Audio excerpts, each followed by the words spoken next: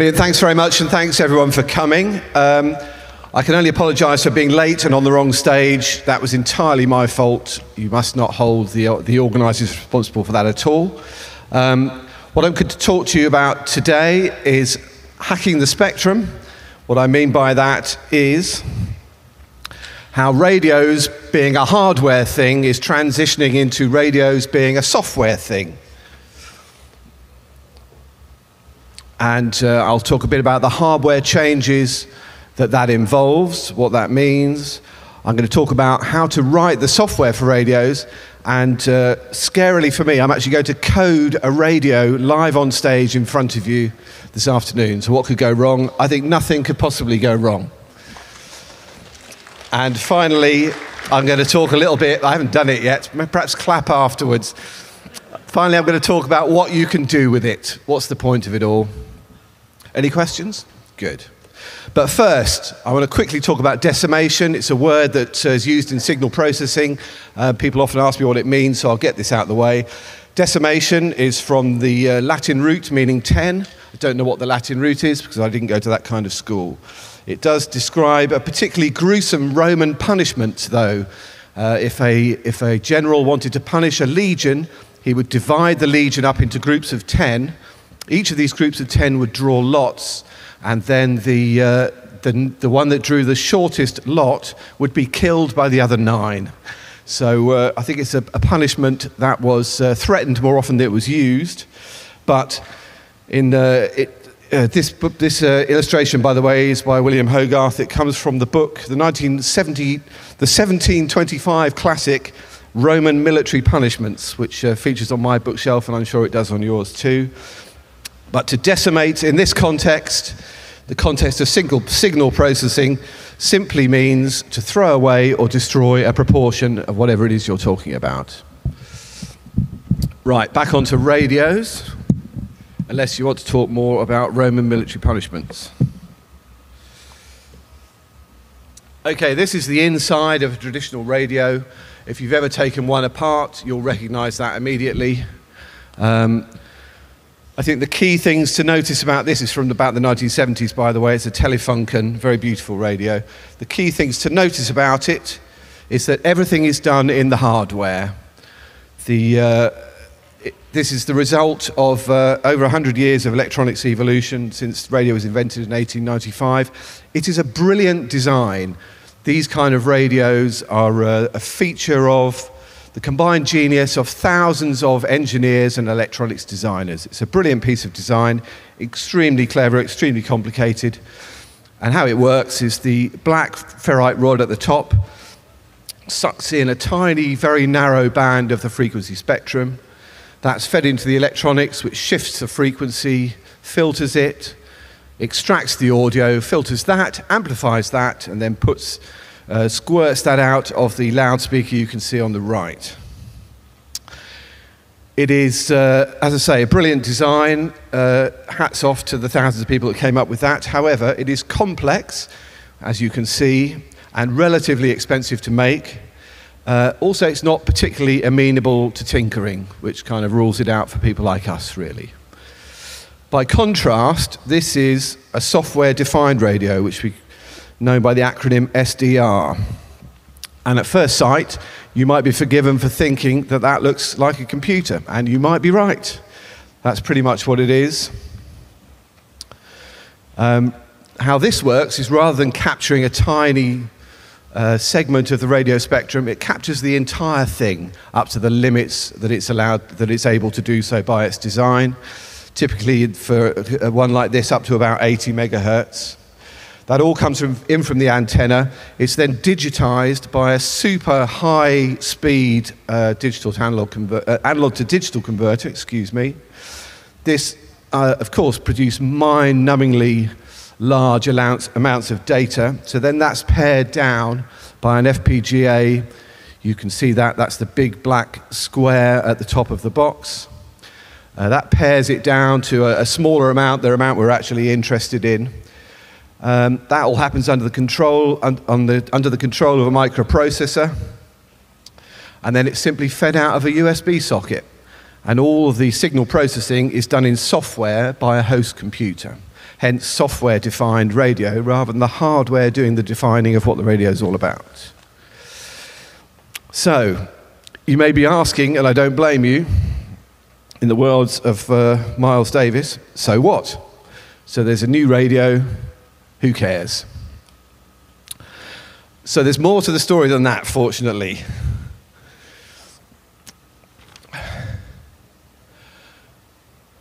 I'll take you back to 2008.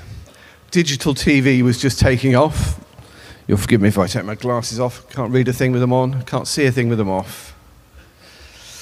So various companies saw an opportunity to launch something to import digital TV signals into computers. Computers were getting fast enough to be able to process that kind of data, and digital TV signals. By that I mean the stuff that comes in those new aerials or stuff that comes in from satellite dishes. Realtek, the Taiwanese chip manufacturer, launched this, the RTL 2932U. It's an all-in-one digital TV tuner. It's actually a brilliant piece of design, years ahead of its time, combines tons and tons of functionality on a relatively small piece of silicon. It needs very few other components in order to function. It's basically a system on a chip, and it also has a USB port on it. So you could pretty much plug your satellite dish in one side, the USB socket in the other, and lo and behold, with the correct driver, all of your TV pictures would appear inside your computer. As you can imagine, given how far ahead of its time it was in 2008, they were hugely popular and launched a rash of laptop TV dongles that you may well remember. The chips sold in there millions and millions. The cost fell virtually to zero, and it was integrated in all kinds of TV equipment. But as I say, it launched a flood of £10 or so USB TV dongles that you can still buy to this day. The next player in the story, Osmocom. I don't know if that's a name you've heard of. Osmocom are a very, very interesting group of people. Their USP is to develop open source versions of the conspicuously closed source, suspiciously closed source, mobile phone network infrastructure. So they've written a suite of software that replaces all this dodgy stuff with backdoors to foreign governments, and allegedly, and there is really no need now for governments to buy this kind of equipment manufactured by foreign governments. There's absolutely no need to take a risk. The Osmocom stuff has all been verified and is available for inspection to whoever cares. However, that's a political point. Having cracked, so GSM is what mobile phone, the protocol that mobile phones use. Having cracked GSM, which they have, they then moved on to DECT. DECT is the digital system that digital cordless phones run on, a proprietary closed system for no real reason. They reverse engineered it and produced a suite of software to work interactively so your equipment could work with the digital mobile phones. Having conquered DECT, they moved on to Tetra. Tetra is one of the systems that digital walkie-talkies use, especially those used by the police, the fire service, those kind of things. They produced a suite of software. They reverse engineered Tetra, produced a suite of software to interact, so you could join in the Tetra revolution from your armchair. Having done that, they moved on to Iridium, and that's where they are now. They are reverse engineering the Iridium satellite network and aim to produce a suite of software so you can join in the satellite revolution and use the Iridium network from the comfort of your armchair. So, Osmocom, as I say, very interesting group of people. You should get them to give a talk here. These three people in particular looked at the 2932 as part of their deliberations, doing something or other, and wondering if they could use it somehow, because it was so cheap and so powerful, they could use it in one of their systems. And by a really extraordinary piece of reverse engineering, which is really what they're good at, they discovered that you could stick the 2932 into an undocumented test mode. Isn't that great when they bury these undocumented test modes in things? And you could switch off all the digital TV stuff and just leave on the software-defined radio bit and the USB bit, and beam the digital radio signals straight into your computer. And Steve Markgraf wrote a driver to do exactly this, and it has to be said, it turned the world of radio upside down. Now, the world of radio is a small world, so you may not have noticed it turning upside down, but to turn upside down, it absolutely did. And because the technology that previously cost thousands of pounds could now be yours for a tenner. And just to say, I've got a couple here to give away at the end. If anybody fancies having a go at this, come and see me afterwards, and I'll give you one of these dongles. So there are now literally thousands of these kind of dongles on the market.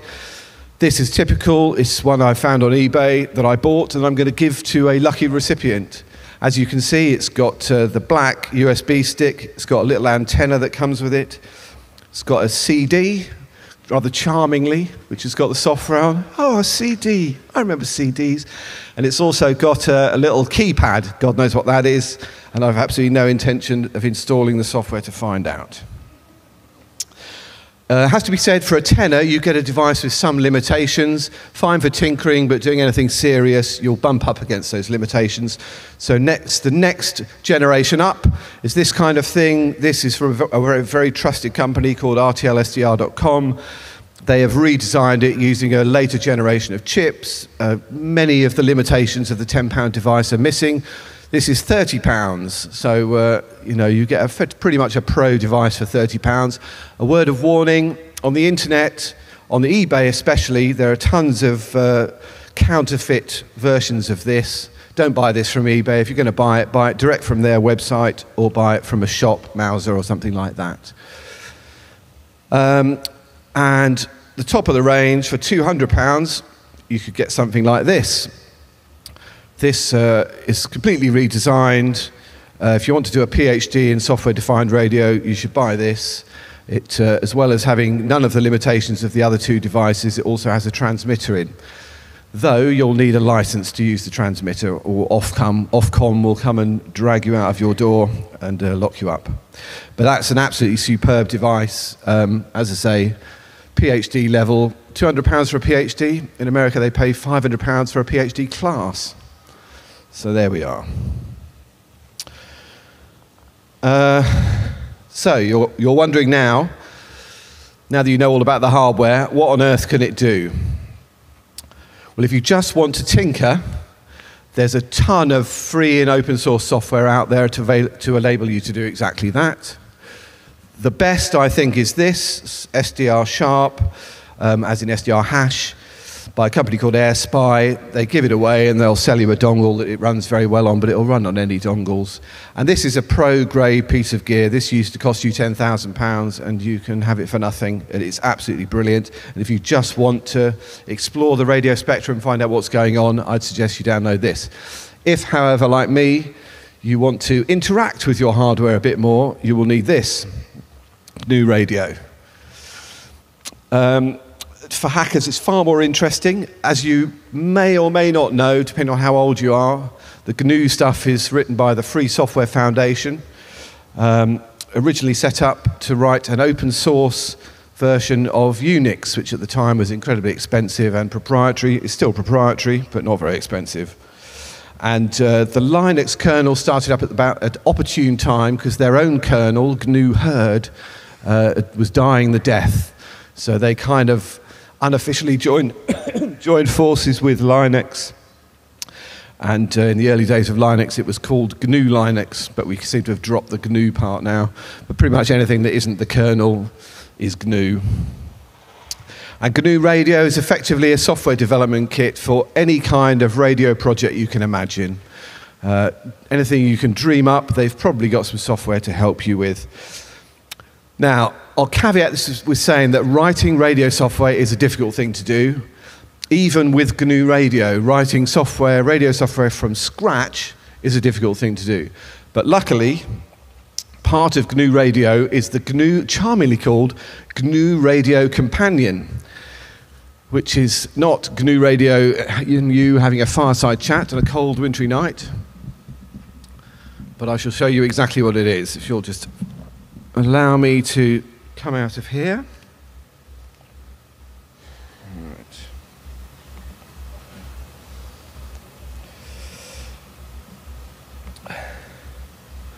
So GNU Radio installs best on Windows or Linux. Don't try and install it on Mac, because you'll end up with no hair and you still won't have a working GNU Radio installation. So I've installed it here on Windows. When it's all installed, it's relatively easy to do, though it takes quite a long time. You end up with a GNU Radio command prompt with all the correct environment variables set and that kind of thing. You run GNU Radio Companion like this. It's in Python. Yep, like that.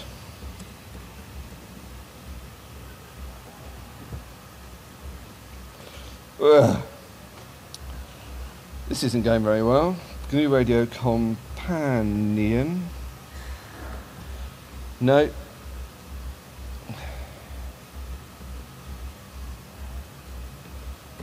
God, we got there in the end. There's a bit of scrolling at the start. There's always a bit of scrolling with open source stuff. Can't get away from it. And this is the basic GNU Radio screen. This is the program area, and you write programs by connecting these blocks together. On the right-hand side of the screen, you can see a menu of all the various kinds of blocks you can get. These are in folders by function. Bottom left-hand corner is the message area where GNU Radio tells you what it's doing. And then here is about setting debug breakpoints and all that kind of stuff. But we won't be doing anything complicated enough to require that. Any box that has a red title means there's some kind of error. What it's trying to tell me at the moment is that I haven't saved it yet. So I'm going to go and save it. Let's call it. Now, anybody who knows anything at all about programming languages will know the first thing you write in any program language is a Hello World application, which normally prints Hello World on the screen. The Hello World of radio is a FM radio, which is the easiest kind of radio to make. So I'm going to, in front of your very eyes, ladies and gentlemen, make an FM radio. I'm going to call it Hello World. There we are. It already exists. Well, not now, it doesn't. So you set the parameters in these blocks by double-clicking on the blocks. There we are. Or just right-click and select properties.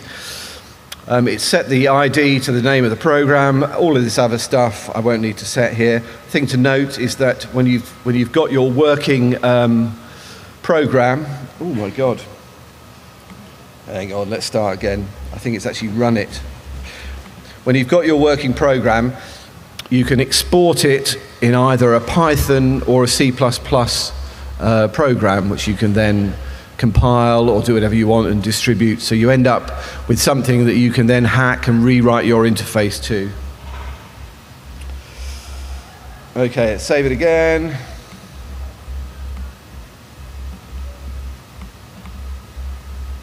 Oh no, we're fine. Okay, so the first thing I'm going to do is, this is how you do a variable in GNU Radio.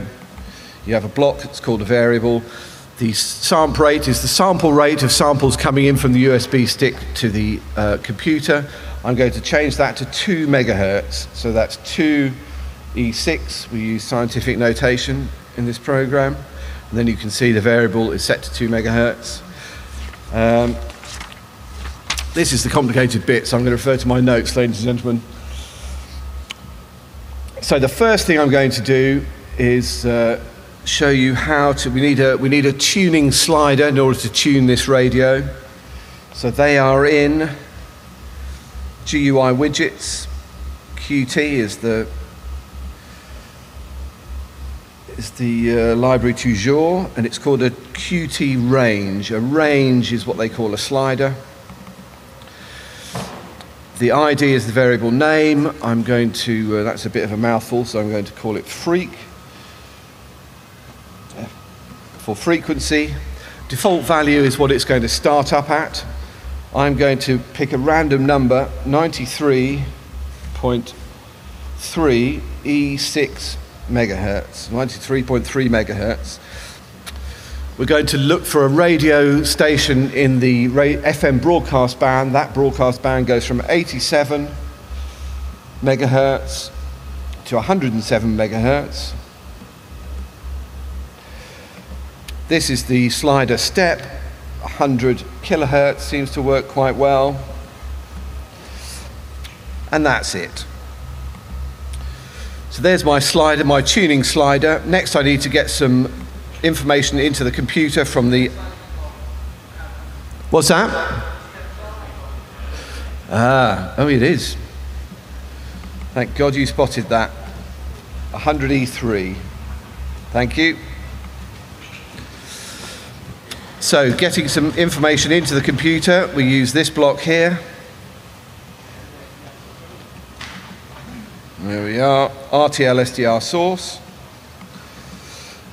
Things to set here are the frequency. Well, we've got a variable for that, so I'm going to type in freak, and I'm going to add a little bit of amplification just so as we can hear it. So that's the RF gain to 100 rather than 10.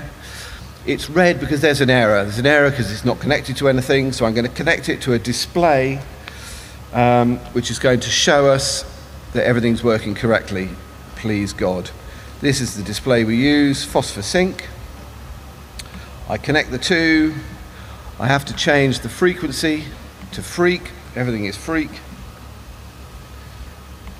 And now if I run it, I sincerely hope that what we shall see is the display showing us this frequency spectrum, reassuring us that I've connected everything correctly. There's a little bit of compilation going on here. There's the slider. Right, and there is the display. So if I move this along, you can see various bits of the frequency spectrum. So that gives me some confidence that we're in the right place, we're in the right ballpark. Okay, I'll put this to one side. I need 3 blocks now to make a radio. The first block is I need something to demodulate the FM signal. Demodulators are in modulators because nothing's ever not confusing. The one I want is wideband FM receive. I'm going to connect the input to that. I'm going to quadrature, sample rate is called quadrature rate in demodulators. Come and ask me why if you care. So I'm going to change that to sample rate. Here is decimation. It's asking me if I want to reduce the sample rate. I do, but not yet. So I'm going to put that to 1. Again, there's an error because that output isn't connected to anything. That output is orange, which is telling me it's now a float output. Oh my God, 5 minutes. Right, I better up the pace. So now I need to change the sample rate. I'm going to do that by putting a resample block on. Rational resampler, not because I'm going to invite it around for lunch, but because it's a ratio. So to get from 20 megahertz to 48 kilohertz, which is what I want, I need to multiply by 3 and divide by 125. So interpolation 3, decimation 125. So I'm throwing away 125 out of 126. And finally, I need to squirt it out of the sound card in the computer. I'm going to use an audio sync for that. I'm simply going to connect this to that. I'm going to change the sample rate. It's helpfully given me sample rate, but that's an insane suggestion. It's 48 kilohertz. Right, all the red has gone. You and I both know that there's absolutely nothing could go wrong here, so I'm going to save it, and I'm going to run, and let's see what happens.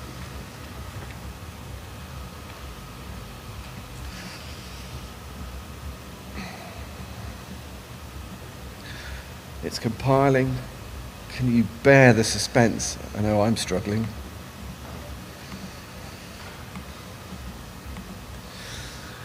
Now, why am I getting no audio out?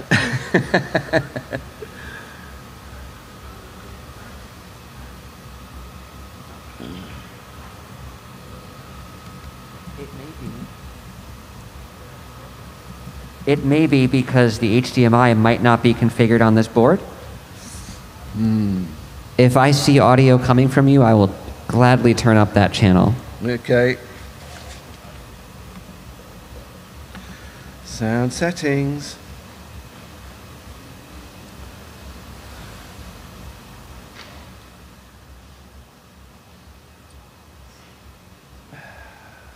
choose where to play sound. I'll tell you what, it's coming out of here, it's coming out of the speaker here now. I'll simply point this microphone at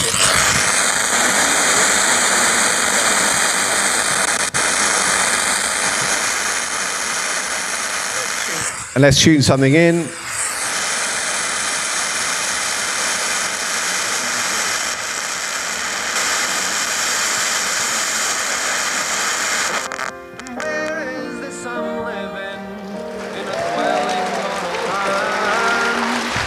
Thank God for that.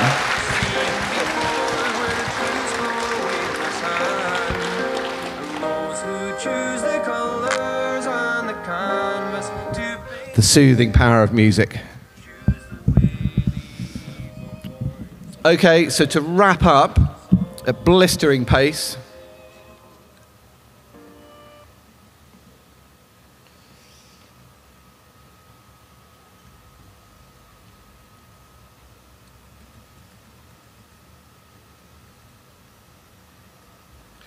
what can you do with all of this stuff? Well, here are several ideas, and if I had more time, I would demonstrate them to you.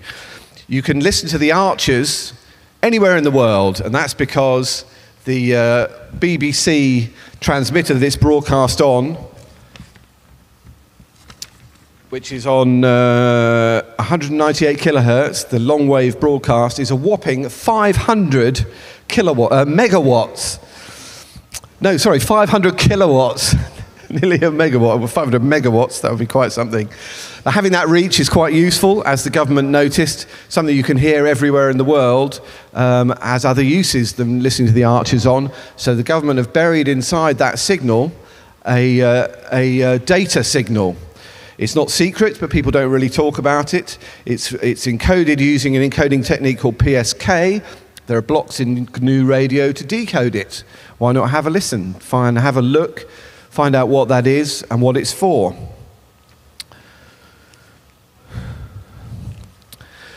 Weather satellites. There are a ton of weather satellites, either in geostationary orbit or in low Earth orbit. And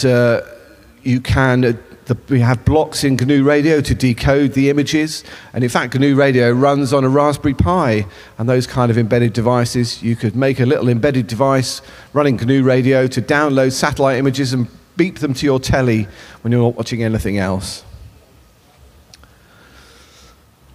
Or this is a radio antenna, a radio astronomy antenna. You can go to opensourcetelescopes.org, get the plans to build something like this, plug it into your computer, and GNU Radio contains all the software you need to run it and actively contribute to finding out the origins of the universe using radio astronomy. So I said in the beginning of my talk, it's surprising what you can do. I think it's surprising because pretty much everything's got a radio in these days. And all the information is simply floating around in the air, ready to be plucked and limited only by your imagination. And as you only need to be a software person now, not a hardware person, to make radios, there's no excuse for any of us not doing that. And that is the end of my talk. Does anybody have any questions? Questions outside? If you do, or if you want a dongle, come and see me outside. I'll be standing over there.